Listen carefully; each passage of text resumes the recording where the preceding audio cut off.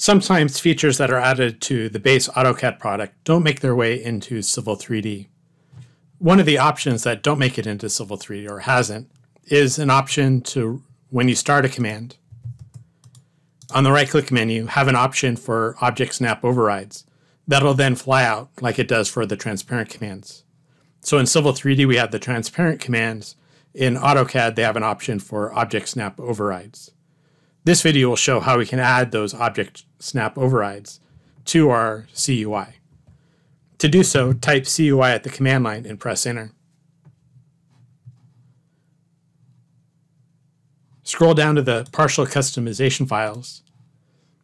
Go to the AutoCAD CUI, or in this case, Map 3D. Expand the shortcut menus and find the command menu.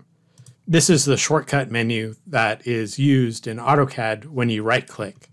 And you can see it has oSnap Overrides.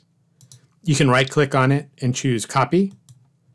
Scroll up to the Civil CUI, expand shortcut menus, click Context menu for shortcut mode, right-click, and choose Paste. You can then drag it up and move it to the location that you want, and press OK.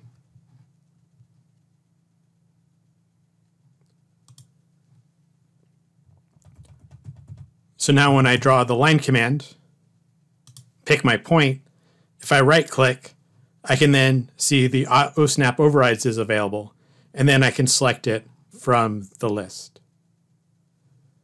You'll also notice that it has the geometric center available, where if you shift right-click, you don't have the geometric center available. So that's how you can add the oSnap Overrides, and plus you get the geometric center to your CUI in Civil 3D.